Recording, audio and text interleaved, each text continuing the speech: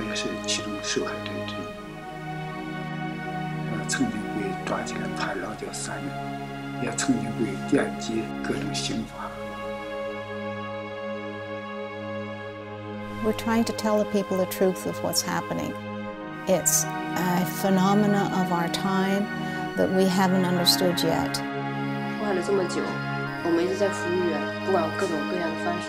对于我的画家来说，我用画笔去告诉世人，这么真实的情况发生在中国。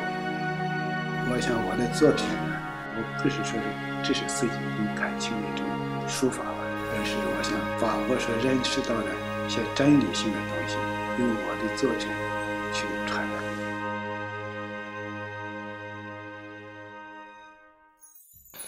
L'exposition internationale art exhibit is being held. An inspiring collection of works detailing the Chinese regime's persecution of Falun Gong. They depict the severity of the persecution. Human rights violations through an art exhibit. The exhibition was thought-provoking for many. Truthfulness, compassion and tolerance. Art exhibit named after these principles. The Zhen Ran art exhibition is on view in Wollongong, New South Wales. Over to Sydney, Australia. Y en Ontario au Canada. Llega a México, donde es muy bien recibida. 再次光临美国首都华盛顿。 I'm here at New York's Salmagundi Club. Strokes of a brush paint a picture of pain, but also hope. The exhibit has 4 main themes: harmony, adversity, courage, and justice. Some of the paintings were really quite moving and actually quite upsetting as well.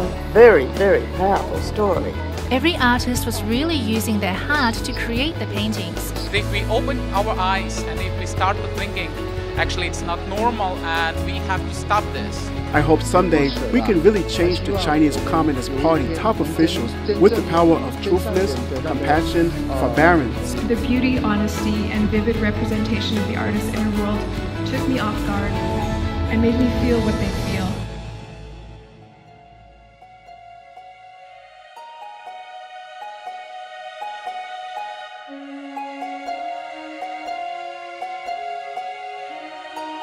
因为一件作品呢，它是把作者的全部信息都带入了。